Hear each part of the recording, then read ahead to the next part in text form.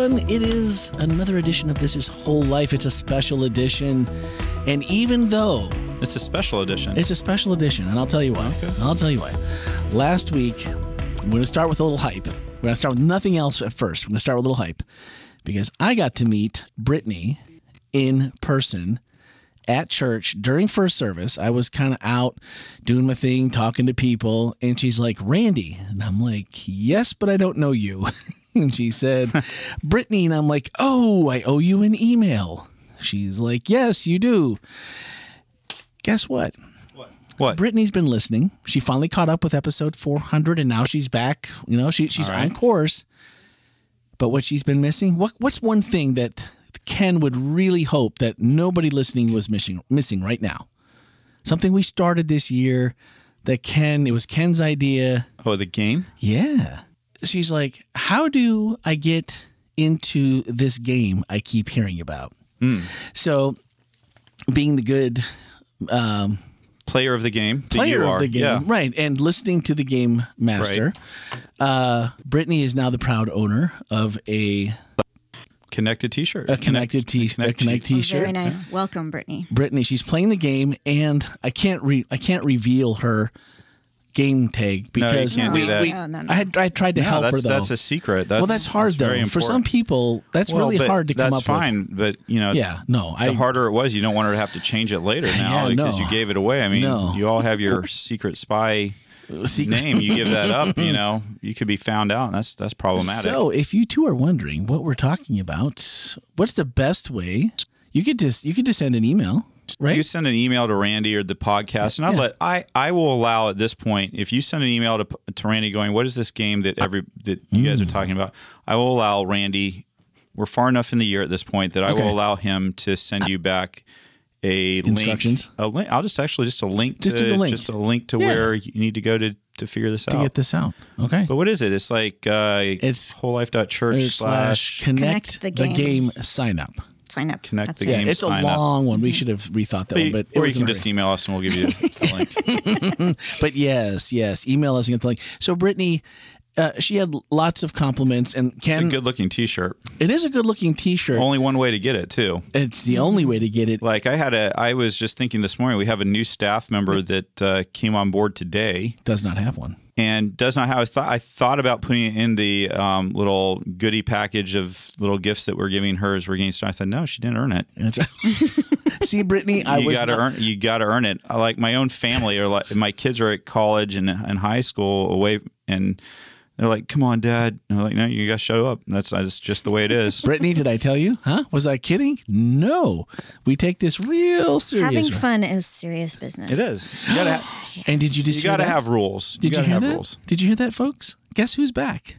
It's Melanie. Yay! She's back. Although last week, Brittany, she's like, you and Ken do a great job. So I was like, hey. Aw, thanks, Brittany. Right? I was like, well, thank you for making us feel good about ourselves while Melanie was It doesn't get you any more T-shirts, but we appreciate it very much. Yeah. Give yourself an extra 500 points for Yeah. the Game Master. Wow. That was not the real Game Master speaking. You may not do so, but I will allow 50 points. So. Oh, wow. An extra 50. Get caught up in a hurry. So, send an Well, that's a good point. She just started, didn't she? Yeah. Give yourself 100 points, Brittany. Oh, 100. See, the Game Master's getting soft now. Here we go. Well, I didn't listen to the podcast, but I have spies everywhere who did listen to the podcast, and they concurred with Brittany that you all. And I heard I got an honorable mention, or maybe a dishonorable mention. I don't know. I got a mention. You did get a mention. Okay. Yeah. Yeah, so thanks for thinking about me. I was just going to let everybody hang out there and figure out, guess why Melanie's not here? And Ken was like, no, I think we should tell him. And I'm like, no. And he's like, yeah, we should tell him. High five. Especially the way he said it. The way Randy said it made it no, she's not in prison. She's not.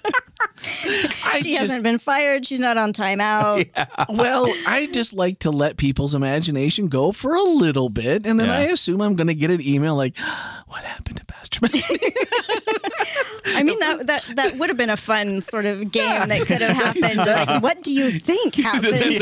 Oh, and it happened It's right funny. after that episode. It's fun where until she it's said not fun. do you see why we miss Melanie? Look at those good Exactly. ideas right there. I mean, that was a couple of hundred extra points for this game. Yeah. All right, so this week, I'm Randy, by the way. Melanie Bachman to my left. That would be Ken me. Wetmore to our right. Randy, you're the communication director for the Whole Life Church, and Ken's lead pastor. yeah, Melanie's worship pastor. Yep. Yeah. Oh yeah. Now you know who we are. Yeah. And if you've been following along, you know that we are in the middle of this Making the Connection series. Yeah. And connecting across. Now, every week, we've been talking about some. We pick which landmine Ken's going to step on this week. What could go wrong? What could go wrong? Literally, talk about religion. I mean, that's not a problem. And so it just. I guess I didn't do politics, did I? Yeah, I was going to say, Oh, politics man. got left off the list. How did that one? Did we kind of connect that to anything? I think we're going to talk a little bit about that during election season. I think probably in October. a few more landmines yet to come then. Yeah. All right. Talk about it a little bit more. But, That's actually going to be fun. I'm actually tying that into a series on the book of Daniel. Oh, Yeah, well, so that it'll be sounds fun. ominous. Wow. Daniel in Revelation is always like, You're always oh, doing doom me on and these gloom. things. But we No, had no. so much fun with Revelation. We though, didn't did. we? Okay, We did. so And- Daniel's going to be and- fun and too. Exactly. I'm sure it will be. I just, like Revelation, like I'd said before, I knew very little about Revelation. So for me, I'm a little apprehensive because I'm not sure like when horns and things you're supposed to duck or jive or move to the side. I don't know those things. And you got, so you have to bear in mind that you have a rookie over here when it Okay, comes you've to convinced Revelation. me it's time for another series on the book of Revelation. All I guess right. the churches weren't quite enough. Not enough. Well, see, then the churches, but I didn't know churches weren't connected to those things. But I think actually, just shout out to Randy Roberts out at Loma Linda University Church. I have not listened to his series, but I think he just got done with a 7-part series on the book of Revelation. Yeah. And I've heard people that I trust that said it was a really good series. And, So- and I know Randy, and he's amazing. Just Okay. I'm lucky enough that once a year I get to hang out with him for a couple days, and he's brilliant. And so, yeah. Excellent. So if you want to hear more about the book of Daniel from somebody that I highly endorse, even though I haven't heard the series, so maybe I better be Wait, careful. Daniel but- or Revelation? Oh, did I say Daniel? I meant Revelation. Revelation, Yeah, he yeah. did. Yeah. So I'm Yeah. sorry. Yeah. So this week, I mean, we've talked about money, we've talked about socioeconomics, we've talked about all these different traps that we can get caught in. And this week, when it was religious beliefs, I was like, well, maybe other than politics, maybe there's not a bigger landmine. And then Ken just, Well, I can think of one other, but we'll leave it.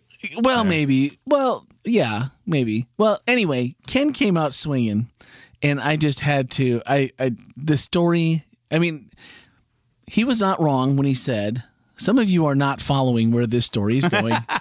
Because I Were was you like, one of those that you I had was no idea? following. Oh, Because I was just like, I felt like I was the only one in the front row going, oh, Yeah. like this is where this one's going. And so be careful on Wednesdays. yeah.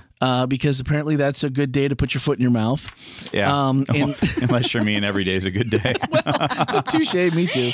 But Ken, it was obviously an unlucky day for Ken, and your story was so spot on because most of the times I feel like we're not out to intentionally poke the bear with anyone.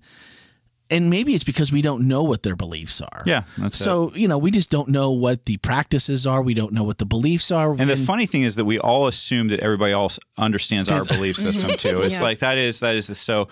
We don't know, but we expect that everybody's familiar with what Seventh-day Adventists believe. I mean, I'm very familiar with it, so why wouldn't everybody else? Well, how can you read the Bible and not understand it? I mean, it's pretty clear. Exactly. Right? Oh, it's So- just like crystal. Yeah. And so it just went, as soon as he started saying, I was like, oh, I know where this is going. I grew up in a very Catholic community. Yeah. The state of Wisconsin, early 1970s was very, very predominantly by like 90% type Catholic.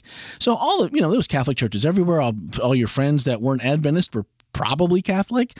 And so it wasn't like we didn't. Yeah, just the opposite. Weren't familiar with those things. Yeah, and just then the in Ken's opposite for me. I think there was one Catholic church in the entire county, and I don't know I don't know how many people they had, but it was like I grew up in Baptist country. I mean, big time Southern Baptist country. Baptist church on every corner, and then so very Protestant area, and then then I grew up in this very cloistered Seventh-day Adventist community as well. I just no friends that weren't Seventh-day Adventists that I can remember. Until I think the first time I had any education with somebody who wasn't a Seventh-day Adventist, I think was when I was having to take driver's ed. And, oh wow! Yeah, and we did that short foray because it was free. And my parents, if there's anything an Adventist likes, it's something that's free. We're willing to go ahead and. Wow, and so that's a big brush you just painted us all with, but also not wrong. Yeah, I was going to say if I'm wrong, I'm wrong, but I'm just talking about the community I grew up in. That's all I'm trying to say. Oh man.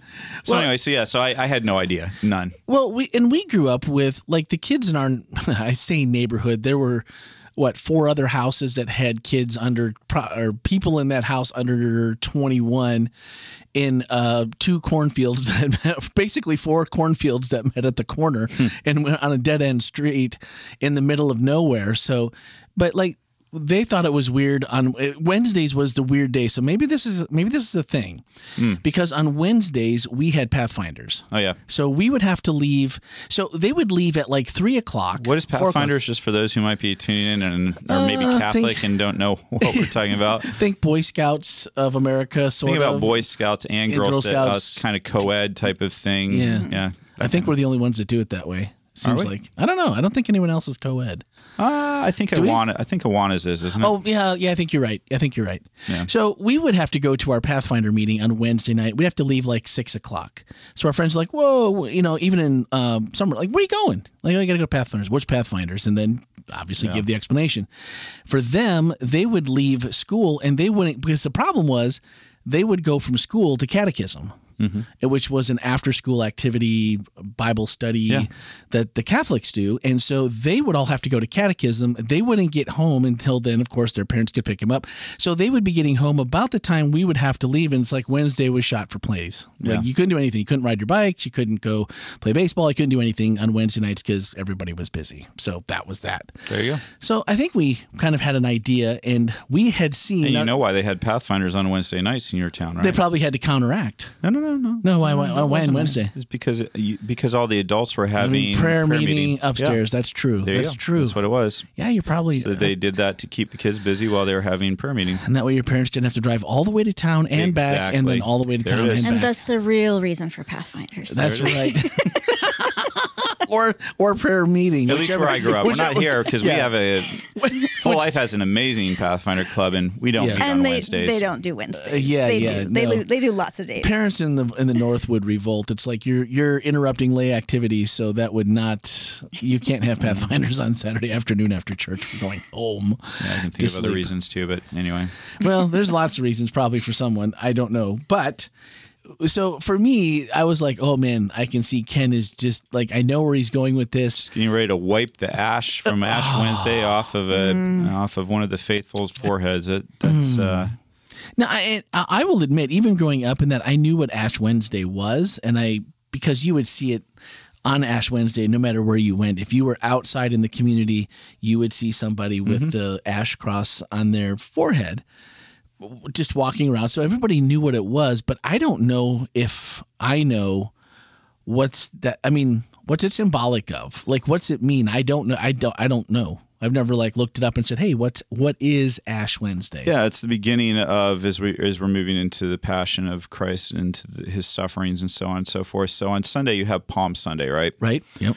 So that's where Jesus' triumphal entry into Jerusalem, and so at least on Guam, I can't speak for other places, and not being Catholic, I don't know, but at least on Guam, they would have a big a big celebration on Palm Sunday at the churches, and they would have palm branches that they would wave, and there was a big thing, like the triumphant entry into Jerusalem. Exactly. Gotcha. And so what they would do is they would take all those palm branches that they cut down, and they would wait a day or two, and then on Tuesday they would burn the palm branches, and they would take the ash from that and then mix it with water, and that's what you used on Ash Wednesday to put the sign of the cross on adherents' foreheads, right? And so it's a part of symbolizing taking on that suffering of Christ, and sometimes the glory turns to ashes. So there's some of that playing out in all of that. And again, I am the wrong. I don't know enough Catholic theology to just enough to embarrass myself. But the thing is, what happened was, for those of you who didn't maybe hear the sermon just yet, I tried to wipe the ash off of my buddy who is a devout Catholic, and on Guam, 95% of the island is Catholic, and so I tried to wipe the ash off his forehead on Ash Wednesday because I thought he just had dirt on his forehead, and he was pretty upset. Fortunately, I didn't get at it. He smacked my hand in time, but basically what Mike said to me is, he said, well, I get up really early. Like, I think he got up at 3:30 or 4 a.m. Oh, yeah. To be at the church early, because apparently the earlier you get there, the better the ash is, because, early on there's plenty of it. And so the priest will put a nice, smear there with the sign of the cross. But as the day goes by and they start running out of ash, they have to add more and more water to it. So now you have more of a watery. Then it really does look like maybe you just have some dirt on it. I should have known. I mean, it was a nice thick. So this was important to Mike, that he got there early. Oh yeah, super. He wanted the good ash. Yeah. He goes, I did not get up early, so you can take that off. So Anyway, so yeah, it was definitely. I learned something that day. Man, do you think there's anything about it? Was just, I'm sure there is, but what do you think the equivalent would be to Adventism? I mean, not that I don't think we do anything specifically. I will tell you the one that people absolutely do not get is foot washing.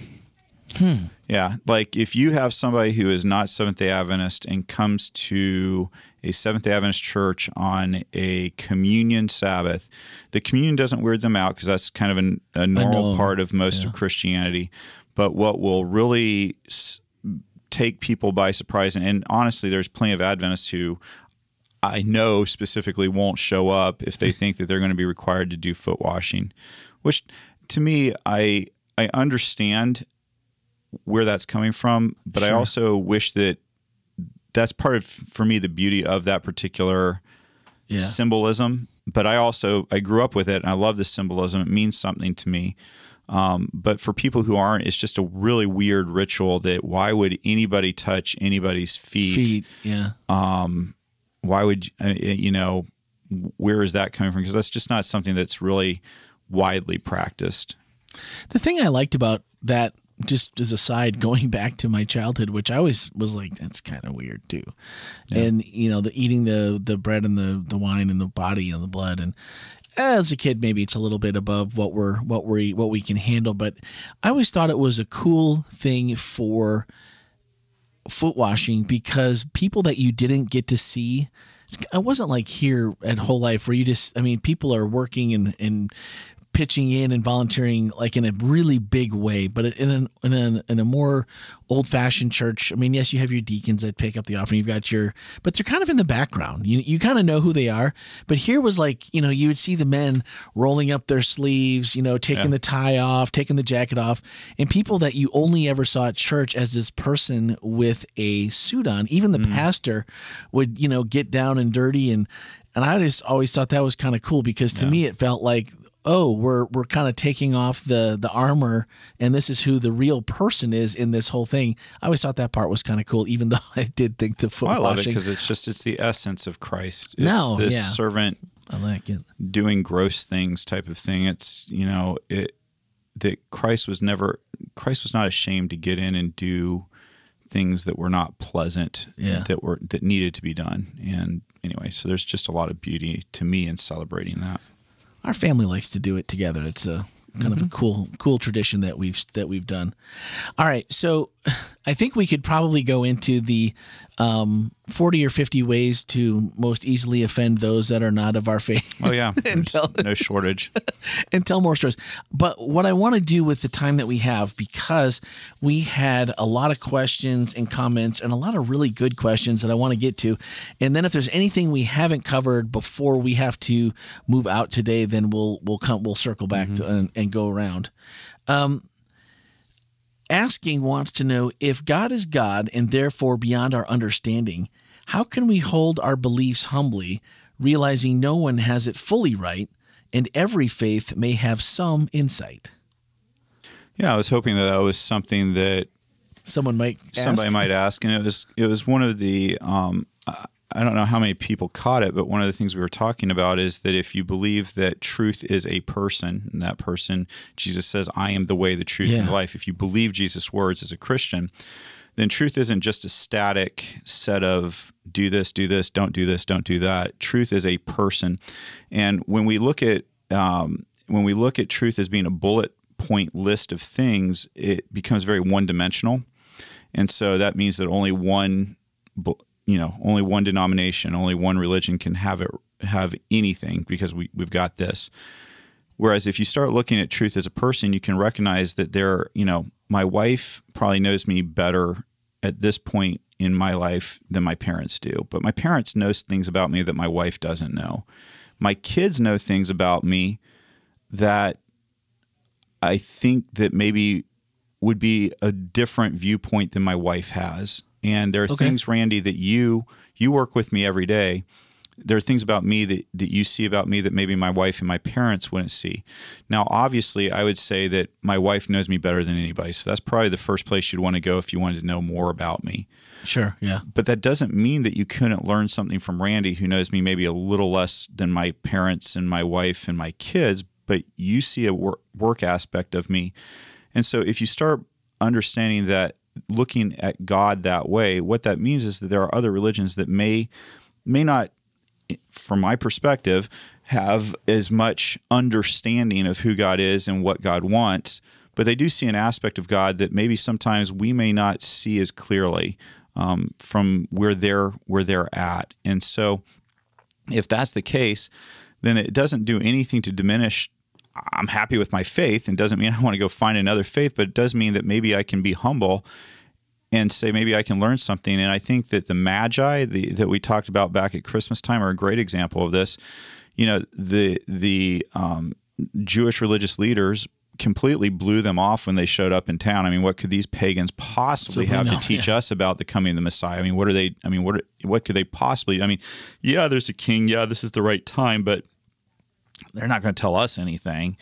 And I think that sometimes in Christianity, Seventh-day Adventism, we tend to blow things off and be like, what could that person ever teach me about God? We have the truth. Sure. Well, sure, you have the truth as it is in Jesus. You have Jesus, but that doesn't mean there aren't things you can't learn. One of the best things that ever happened to me was going to an ecumenical seminary where I was attending class with a lot of people from a lot of different denominations. And then going to Vanderbilt, where I had students in my classes who were atheist or, Jewish or Muslim. And one of the things that I think that I learned was when you spend a lot of time in a bubble and you're part of the in-group, then there's also a definition that you give to different out-groups. And what I found out was that some of the definitions and some of the things that I learned to believe about what I thought other people believed were actually not accurate.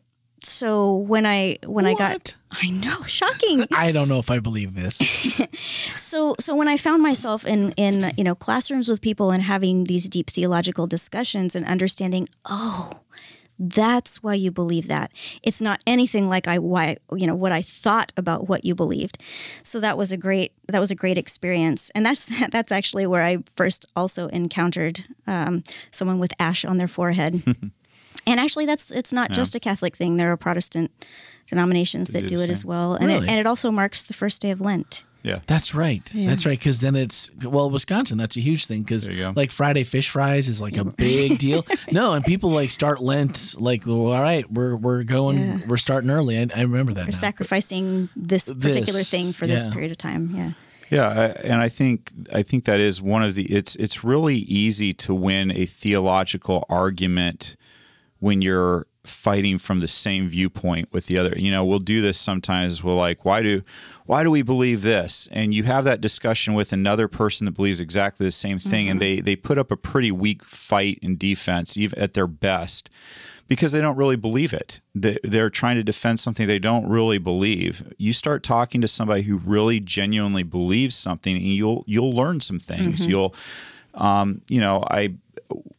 at Madison Campus Church where I pastored, I had a wonderful, wonderful person who attended nearly every week, and he is an Old Testament theologian, brilliant Old Testament theologian, works for a well-recognized organization here in the United States, and he was a Baptist pastor, and he happened to be married to one of our Seventh-day Adventist church members, and he would come and sit in church, and he was lovely. He would often give me some really great feedback and be very positive. And I remember one day I characterized people of his tribe a certain way, and he gently said, "Hey, could I talk with you later?" And we did. He said, you said this, but that's not exactly, you're misconstruing what we believe in this way. Yeah, you're not 100% wrong, but you're not taking this, and this into account. And he actually wrote a really interesting paper, I think, for academic journal of some kind, on what happens to a person when they die. And he really tore into Adventists and what we believe happens to a person when they die. And what I loved about him is, how humble he was. He sent the paper to me and said, "I'd love to hear your feedback on this. Tell me what I'm not getting right." And we had a great conversation about it. He didn't really change his mind on things, and I didn't really change my mind on things. But you know what? I saw his viewpoint in a very different way than I'd ever seen it before, with some of the passages, the way that he chose to exegete those verses. And exegete is basically the way you take a text and interpret it. But the way that he did it was very different than the way my Adventist professors had done it. But I saw where he was coming from too. It was interesting. Well, and what a great example of the kind of generosity of, that was him connecting across with you, which is a really cool thing. Ray, if you're listening, you're amazing. Great guy. Yeah, that's way helpful. Hey, I'm going to make sure I'm trying to get this name. It's Aracellus, who said, "Amen, Pastor Ken. Nothing is worse than when your own Adventist family is mean to you. That evilness kept me away from coming to church for so long. The Lord gave me the strength to stand up to them with the help and healing I received with the help of Whole Life Church." Well, man, I'm glad that in whatever way that was, that we were able to be helpful. Very happy to hear that, Aracellus. Yeah.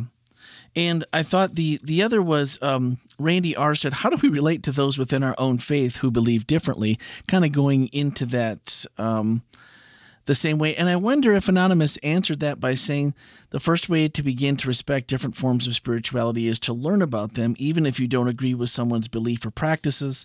Respect them and love them. And I think that applies to Adventism or whatever your tribe is, because there is such a difference in even amongst ourselves what we believe, which makes it really difficult. Although the difference in what we believe across our denomination is pretty minuscule. I mean, we think we have these big arguments. They're really not that.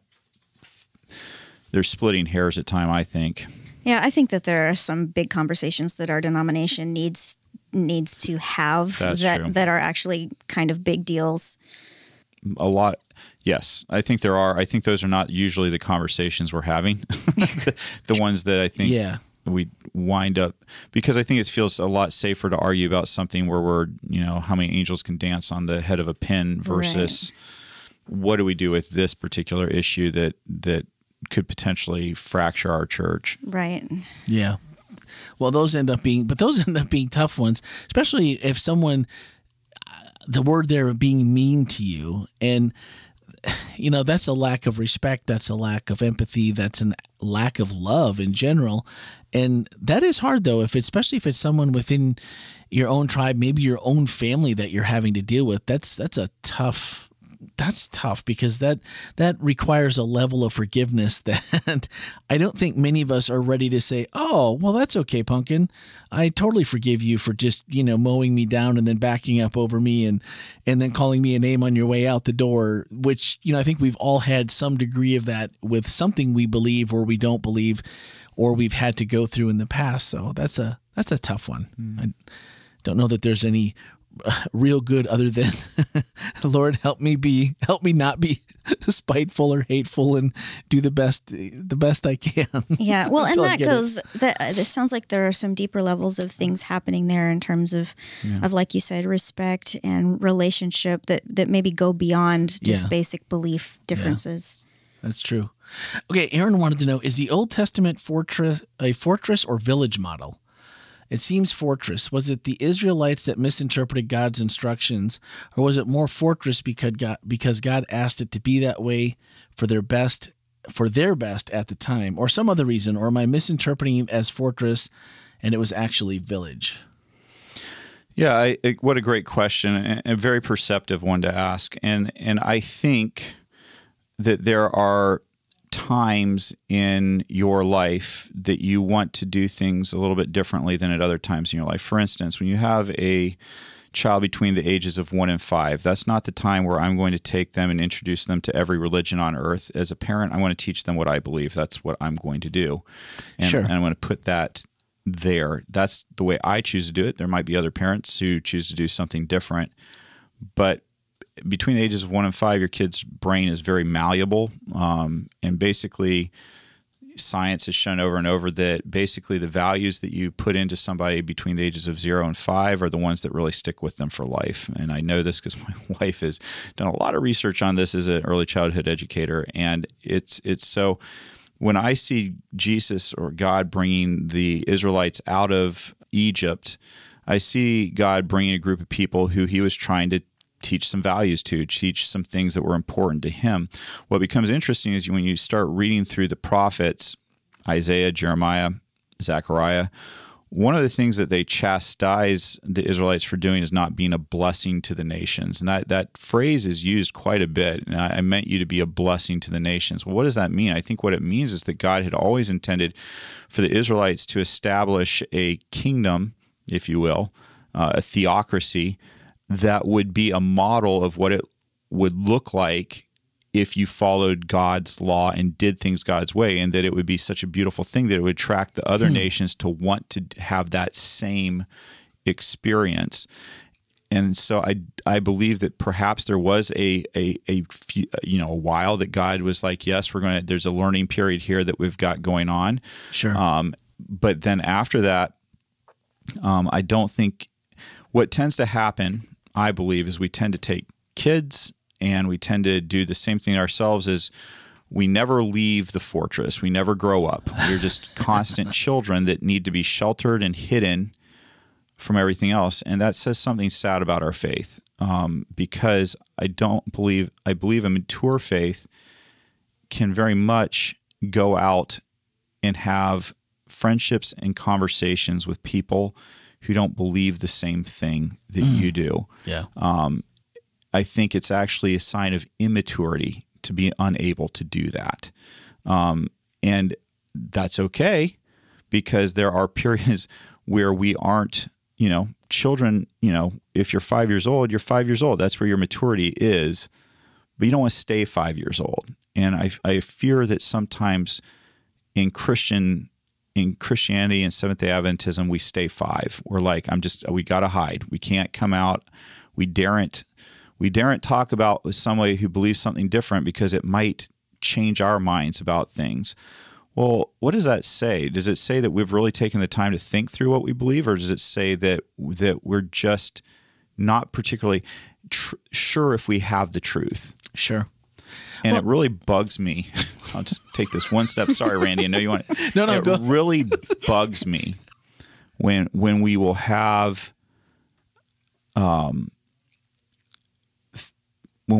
leaders that will basically say, listen to me, but don't listen to anybody else. Well, what kind of world is that where you say, basically, I don't trust you enough to listen to anybody but me? To me, that's kind of cult behavior.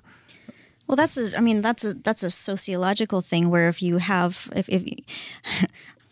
it's like I've been studying this or something, where if you do have an in-group and you're trying to protect the identity of the in-group, one of the ways to do that is to create a dividing line between you and others. And in order to protect the survival of the group, you have to set up those kinds of barriers. But like you said, that's when you are not trusting the people that are in your group. And also, there's another, what you were talking about in terms of maturity. James Fowler wrote a book called Becoming Adult, Becoming Christian, where he talks about the different stages of faith in relation to adult or human development theory.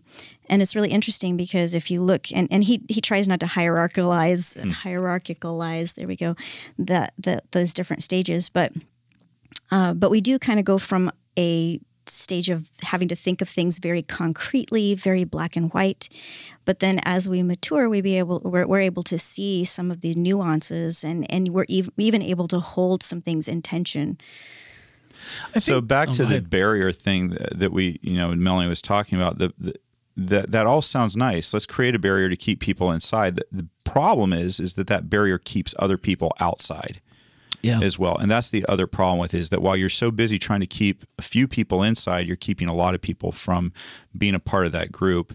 And the other part is it just goes against the theology that's very important in my understanding of Seventh-day Adventists, and that's the freedom of free will. Yeah. And the ability for people to make their own choices and to think for themselves. It goes back to the whole Reformation, where we basically said, look, you don't need a pastor or a priest or a cleric of some kind to interpret the Bible for you. You can do it yourself. Sure. You can look at the Bible and you can decide what God is saying to you.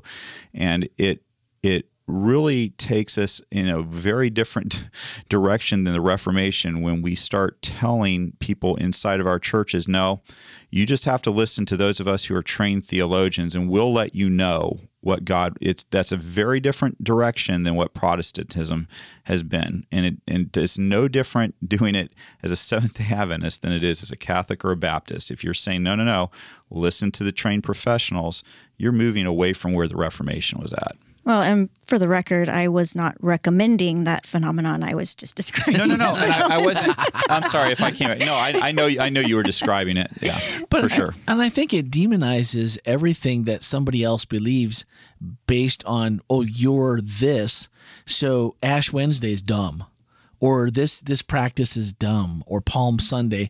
When in actuality, thinking about and remembering the things, it's no different than how someone might look, like you said, foot washing or communion.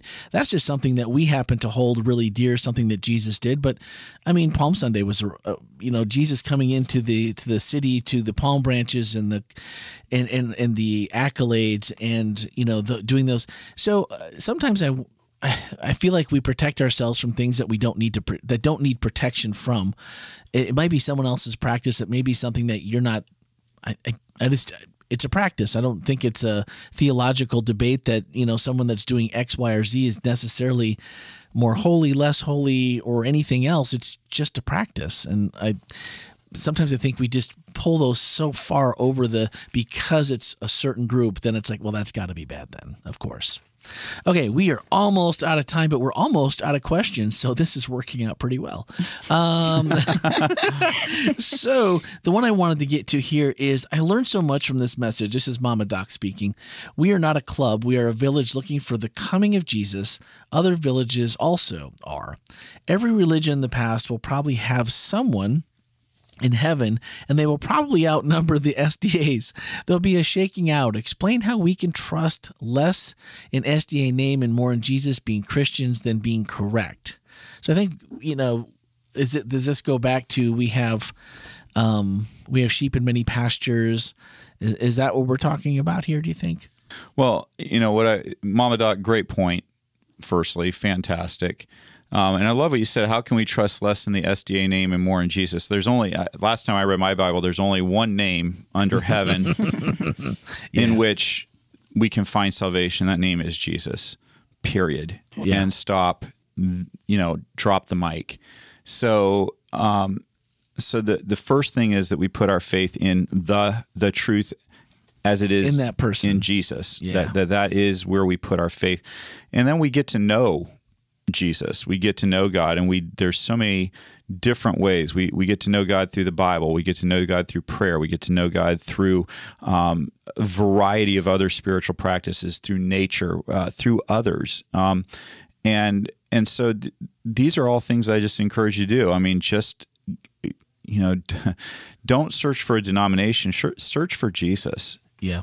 Search for Jesus and who Jesus is, and to know Jesus a little bit better. Again, going back to that analogy all the way at the very beginning, if Jesus is a person, there's always more to know. Always know more. As much as I've been married for 25 years to Rochelle, there's always more to find out about her, more about our relationship that I'm learning about and that I'm trying to grow in. And so the same thing I think is true with Christ. I think that there's just always more to know, more to understand. Well, and I think it's also one test that you can give yourself is if you are in a denomination and the denomination believes something or promotes something that you know is not correct or is wrong.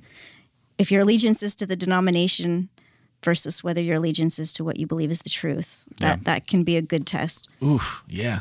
Yeah. Well, and Anonymous said when connecting across religions or anything, race, economic hurt, all the things we've talked about, God needs to be front and center. Amen. And Mama Doc said at the end, rephrasing, how can we be more loving Christians without compromising the Word of God? And I think those two go together, because if God is front and center, at least the God that you know, the God that you worship, the God that you study the Bible to know more of, that, Jesus to always something new to learn, then I think to me, that creates a little intrigue than it does to disconnect. All right, two more really quick.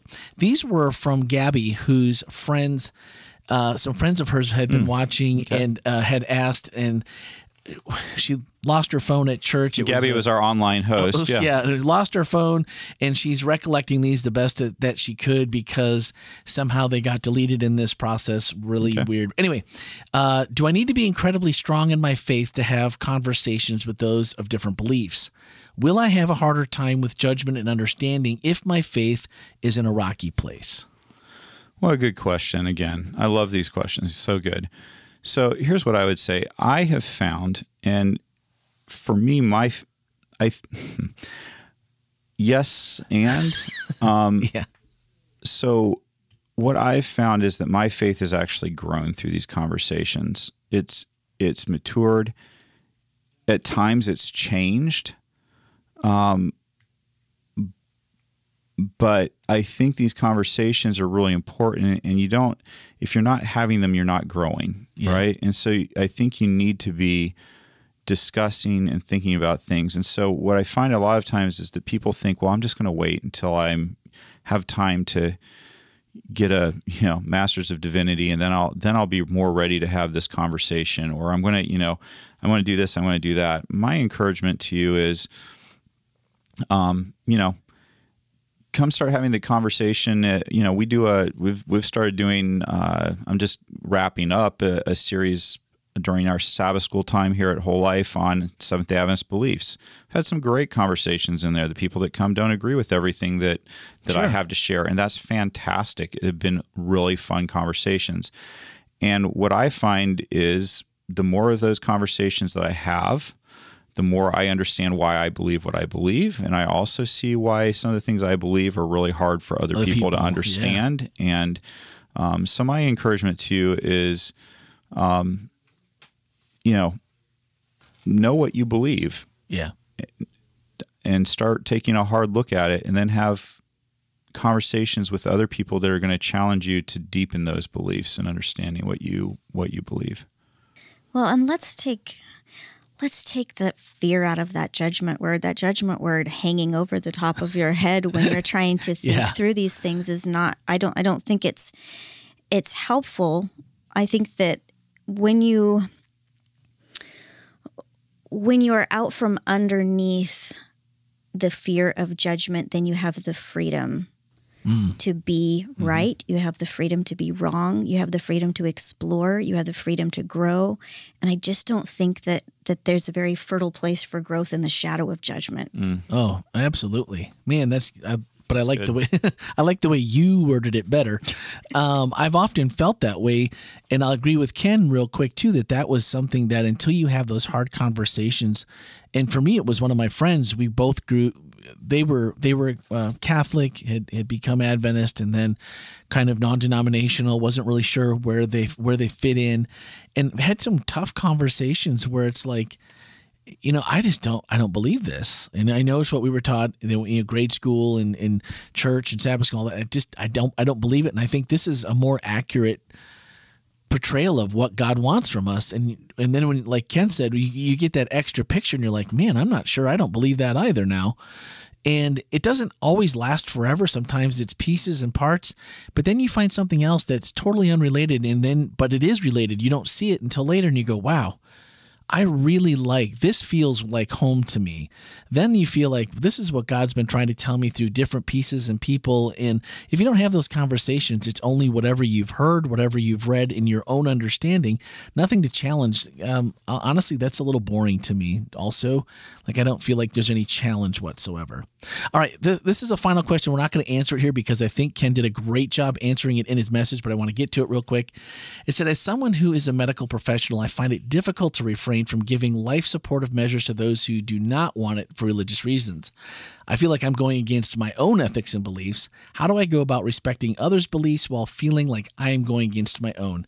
What makes theirs more important than mine? I do want to say something about that because I saw that question. I really wanted to answer it. Okay. So in the particular question that you're asking, what makes theirs more than yours is that you're working on their body, not yours. Ooh, yeah. And that's a huge difference. Yes, you are a medical practitioner. Yes, you do have a set of ethics. But as a medical practitioner, I know that you're well aware that part of that ethics is respecting the person that you're working on and their choices and the choice that they get to make. I remember one of the more difficult things that I learned just as learning CPR was that if somebody refused me, if somebody said they did not want CPR, and usually you can't get CPR if you're actually, but if somebody says, if you notice somebody's in distress and you say, can I help you? And they're like, no, I don't want help. My instructor told me you wait till they pass out and then you do the CPR at that point, and you're not supposed to do anything to that point.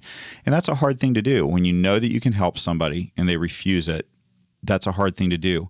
But particularly when it comes to somebody's religious beliefs, that's you're working with people and their belief and their sense of well-being. I used Jehovah's Witnesses as an example. I thought that was a great. But, when I talked with the Jehovah's Witnesses that would come in and teach my class their belief systems and so that the class would understand what was going on, they really, for them, it is a massive violation of their personal autonomy to receive a blood transfusion, and the willingness to receive one means that they're not a Jehovah's Witness, because that's what the class would be like. Well, but if you received it, if you're like, I'm dying, I'll take it, go ahead and give it to me, and then go back and say I'm sorry for it, and they're like, no, then you're not Jehovah's Witness. You don't do that. They consider it a very big violation of their personal autonomy. And as hard as that is, and like I said, it's one thing when as a medical professional, you're dealing with another person's choice. It's another thing when you're working with a child and their parents are making a choice for them. And you're like, but that's not, I want to give this child blood. Who says that kid doesn't want to live just because mom and dad don't want the child to get and this is real stuff that my classes would actually have dealt with. And that's a really hard thing. In a lot of cases, that's what you have an ethics board for. That's what the people will go to court over this, medical professionals, but there is a system for doing it. And as much as that one bugs me, what doesn't bug me is I don't want people coming and doing things to my kids that I don't want them doing. I don't want that kind of thing happening to my kids. And so if we want freedom, we have to give freedom, even, but that's again why we have, I think, as flawed as our justice system may be, I think one of the good things very much good things about it is it does a pretty good job with this of protecting the rights of a child and a parent and trying to figure out how to, because there are cases where the court will intervene and say, no, this is what's going to need to happen for the child. And anyway, so as a medical professional, I think it's a really good question because it's a really hard thing to sit there and know that you can help somebody and not be allowed to. It is devastating. I remember hearing about, a mother that was, giving birth, just needed transfusion. That's all she needed and she would have been fine. She would have been home the next day. And because of religious beliefs, refused it, died right there. Didn't have to. Left a baby with a father, no mom. That's difficult as a medical professional. I don't want to gloss over that and act like that's something easy for you to deal with because it's not. At the same time, we're dealing with people's personal freedom, and at least within the Western ethic that we have here and the American ethic, we put a high degree of worth on individual freedoms and people having the right to make decisions, even bad decisions for themselves. I always think to myself, think of one that you hold the most dear, even of any of your religious beliefs. And I mean, obviously not all those would come into a medical situation, but in any kind of situation that would require you to just say, like you were mentioning, well, it's okay, do it now, but then say, oh, okay, I'm going to go back to the way I was doing it. And when you really stop and think about that, that's a huge deal that you would be able to do that, and especially and then like you bring the kids into it, and that makes it even more difficult. But I just feel like and I'm not a medical professional, so it's hard to speak into that as well. But well, Randy, I have to jet here, yes, but I do want to mention potluck this week at Whole Life, where we've got a really special service because we're going to be talking about abilities this week. We're going to be talking about those who have special abilities, those who, there's the word disability. We're going to be talking about all these different things and how do we connect across people with a wide range of abilities. So I think you're going to do great on this one. Wow, you're jinxing me now, aren't you? You're like before you're like, oh, you're gonna. So you're like before you're like, oh, this one's gonna be hard. I don't know how you're gonna do. I wouldn't want to be you doing this one. So now I feel like really scared. Now, it's just you can't win, can you, Randy? I was just saying, I've gotten you got a little piece of it ahead of time, though. Yeah, we mentioned in Max and Randy this past week. We got a little taste of it, and I'm excited for you guys to hear this message. So we'll be doing that. So we have, oh my word, you don't want to miss the videos that Stanley has put together for this week. They're going to be terrific. It is going to be such a good church service. And then, like I said, potluck afterwards. So 4-string quartet. Yeah, when's the last time? So you're going to have it's food and great music. So if there's that special someone that you've been wanting to ask out for dinner, this is low key, but also kind of upscale with the 4-string quartet. I think it's. I also ask you to please bring enough food for yourself and the other people that you're bringing along with you. That just so Absolutely. That we can feed everybody. As I said on Sabbath, I haven't gotten to being able to multiply loaves and fishes yet, and I don't really want to try that out. So bring enough for you and your family, but please do come. This is a great opportunity to connect. We're also going to get to meet Aubrey Taup, our new Children and Family Ministries pastor. Yay. She's fantastic. We just had a great first day on the job with her today. You're going to want to meet her, so be there. Aubrey's the reason we're running tight on. So you can blame Aubrey when you see her. Be like, hey, I missed out on like a couple minutes of podcast because like you were here taking up their time. No. What you do is you go up to Aubrey and you give her, she's a hugger. We found that out today. She's a hugger and she would love to get a hug from you. Just say, hey, Aubrey, welcome to Whole Life Church. We're so happy that you're here and trust us as staff. I think you're going to be loving the fact that Aubrey's here. Yes. Okay. Was there anything else? I mean, We met this morning, but I'm just trying to remember if there was anything else we were supposed to talk about, but I don't think there was. I feel like that covers it. I feel like the potluck, because they've put a ton of work into this potluck. Yes. And Max and Randy were supposed to talk about potluck last week, but somehow we had tons of stuff. Every week there's stuff to talk about, but it should have been another announcement. But it's been kind of everywhere. You'll find another social media update on as you hear it. Watch for it today. You will see that, and as a reminder. But bring food. Lots of food. And bring a smile, because let me tell you, if you've never done potluck at Whole Life, you've missed out on some serious international cuisine. The last potluck, I literally was like, I've never been so full in my life, and there was still food. It's because everyone just pitched in and brought a ton of food, but it was just amazing. There was so many good things. Like when you take a scoop, like there's 12 scoops on a regular paper plate, and you're like, oh, where did I get that scoop from? Which line did I go in? Because I think if there's some more, I'm going to go back after everyone's got through and see if there's a little bit left. Oh, it was so good. And it was so good to have Melanie back. Yay. I'm glad to be back. I missed you guys. Did you? I did. Yeah. Well, we've missed you.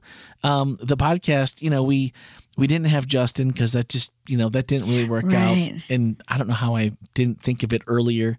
But Freud was great. Freud did a great job preaching and the podcast. Got lots of compliments on his message and his episode. So awesome. I think we can all breathe. Melanie's back. I feel better already. I came to work feeling better this morning already. I was like, Melanie's going to be back today. Is she? I don't know.